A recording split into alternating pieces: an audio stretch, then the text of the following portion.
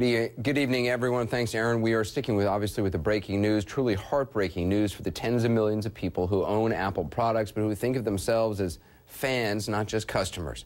Apple co-founder, chief wizard, and former CEO Steve Jobs has died at age 56. The cause of death not yet known, though, of course, he had been battling against cancer for years. Just moments ago, Apple put out a statement saying, quote, "Apple lost a visionary and creative genius, and the world lost an amazing human being." They went on to say, those of us who've been fortunate enough to know and work with Steve have lost a dear friend and an inspiring mentor.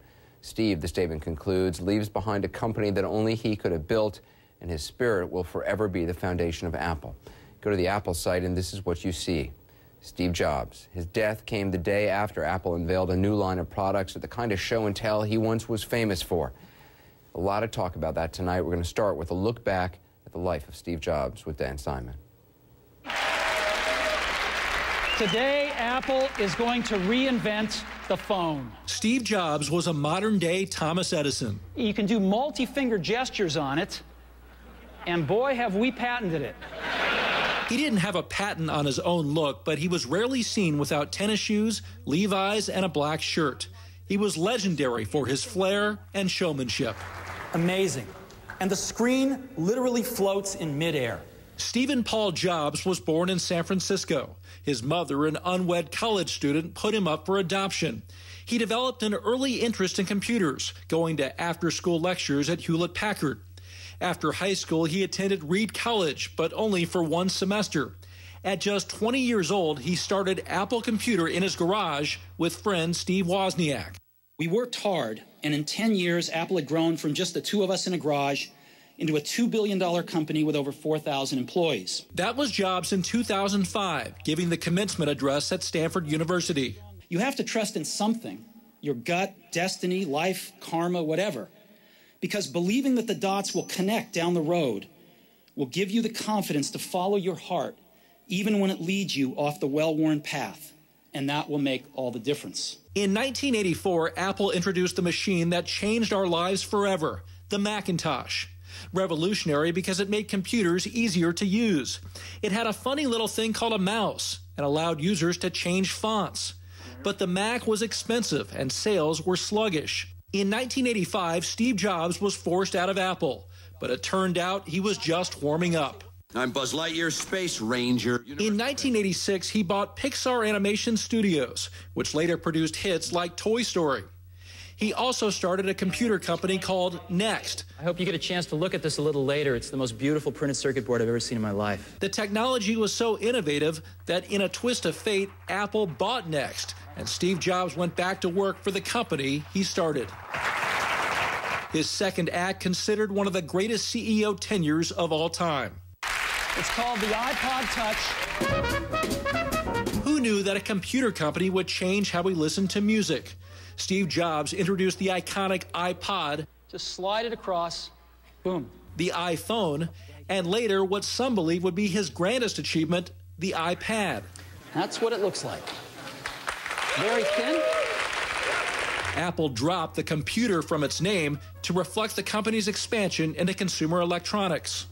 Now, I'm going to take this morning and talk about the iPhone. In recent years, Jobs no longer appeared his usual self. He was noticeably thin and frail, and investors and Apple faithful grew alarmed because of Jobs' past struggle with pancreatic cancer. In 2009, Jobs revealed he had a liver transplant after taking a 6-month leave of absence. But he returned to the stage with his usual vigor. It is our new MacBook Air, and we think it's the future of notebooks. Eventually, though, his struggle with ill health led him to step down as CEO. In a letter to the Apple Board of Directors, Jobs wrote, "I have always said if there ever came a day when I could no longer meet my duties and expectations as Apple CEO, I would be the first to let you know. Unfortunately, that day has come.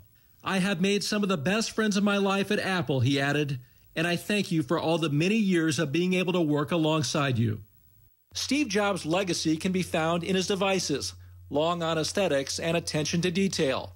He followed his heart, and with his technology, We are calling it iPhone. changed the world. Truly one of the most remarkable innovators of our time. Dan Simon joins us now, along with 360 MD Sanjay Gupta. Pancreatic cancer, that's what he had, Sanjay? It was pancreatic cancer. They think it was a variant of pancreatic cancer. It was a type of neuroendocrine tumor, but basically the pancreas makes all sorts of different hormones, including insulin. The cells that make insulin, they think it was a tumor of those cells. But pancreatic cancer, as you may know, Anderson, it's a tough cancer. Haven't made great progress in terms of treatments, let alone cures for this. Why would he have had a liver transplant if he had pancreatic cancer? It's a good question. I mean, there's been some studies recently. It's not a commonly done thing, and you remember he sort of had this done literally, by night. I mean, he went to Memphis, Tennessee. He told no one about it. Got this liver transplant, and even among the medical community, it's a bit of a controversial thing. There's some data to suggest that doing a liver transplant can help with how well a pancreatic cancer is amenable to treatment, how well someone can recover overall. And in his case, it may have provided some benefit because, again, the statistics for pancreatic cancers across the board are terrible statistics, 20% few-year survival. Just a few years survival. Just a few years survival. And I think, he was diagnosed, he talked to his company in 2004 about his diagnosis, but I think he was actually diagnosed in 2003. You may remember he spent about a year at that point not getting conventional therapy. He was somebody who spent a lot of time traveling around the world and thought he could treat this with herbs and non-traditional therapies. But in 2004, he started this conventional therapy in earnest. We're joined on the phone by Leander Connie. He's the editor and publisher, cultofmac.com. He's the author of Inside Steve's Brain. Leander, thanks for being with us on what is obviously a very sad day for those who knew and loved Steve Jobs, and also for all of us who have come to rely on his products. What are your thoughts on hearing of his passing? Well, yeah, I was really shocked, even though it was inevitable. It was going to come sooner than later. We all knew that, but I'm still shocked, yeah, and upset by the news. What do you think it was about him that enabled him to think in the way he did? I mean, that enabled him to create things that we now just take for granted, but we couldn't have imagined before he revealed them on that stage, standing in that black turtleneck. Yeah, that was sort of the $64 million question. It's the question about where does such incredible innovation come from? But he always focused on the experience of using a product, and his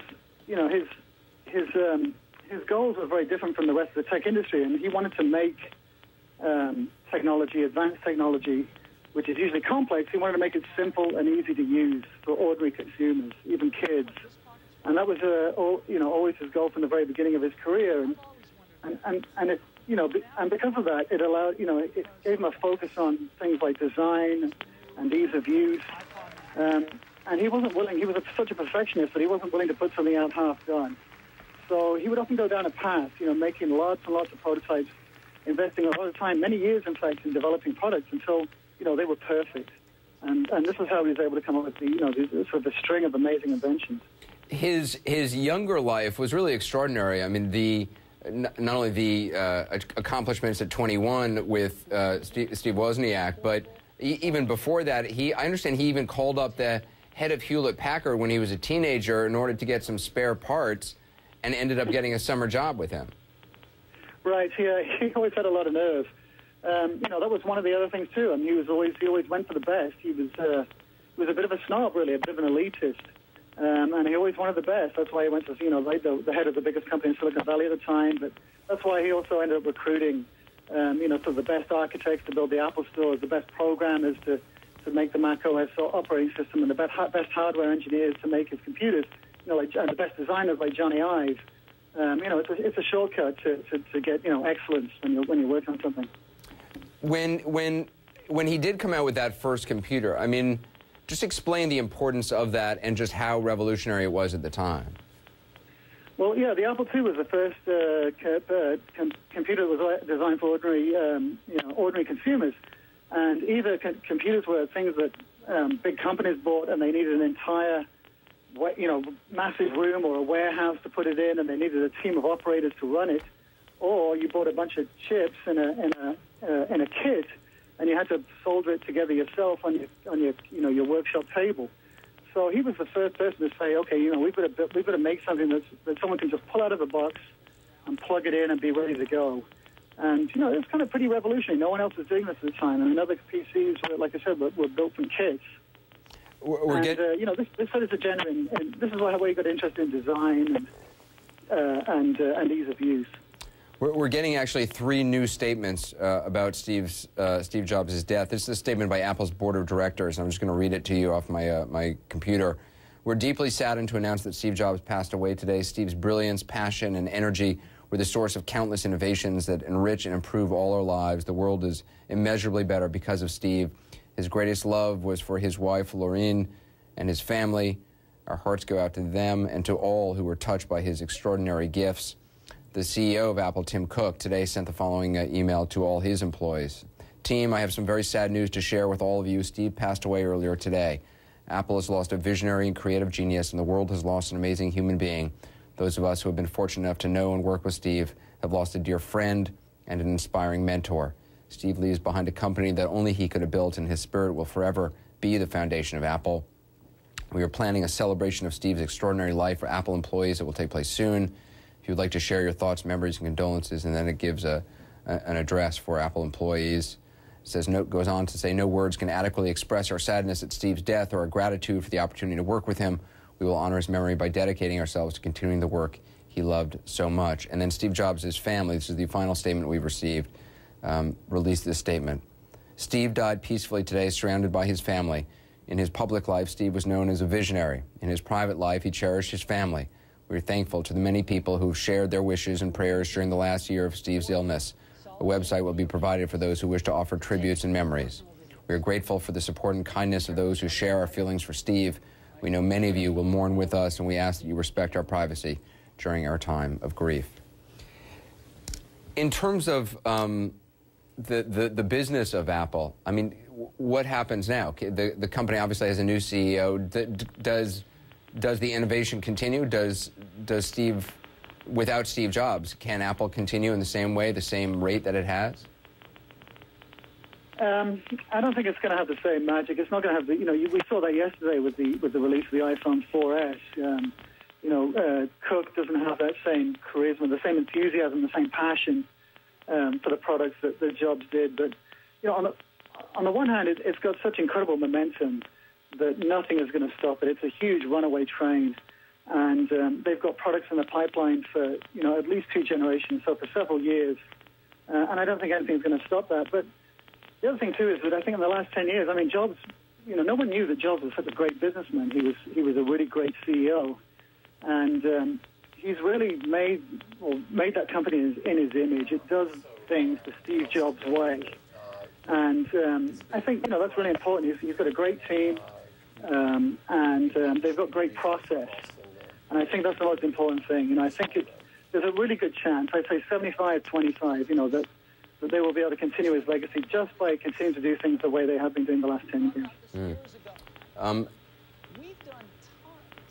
Leander, after Steve Jobs basically invented the personal computers, you said, or the first personal computer for home use, his foray into Next, explain what happened there, because I mean, at first he went to Next, and then he left, and then Apple bought it. What was that a failure, or was the technology? I mean, the product itself didn't catch on, but the technology, how important was that?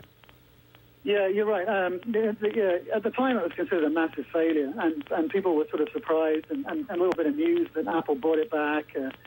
But it went on. The technology that he developed there went on to lay the foundation for Mac OS X, the operating system for the Macintosh computers, which has also been adapted for the iPod, the iPhone, and the iPad.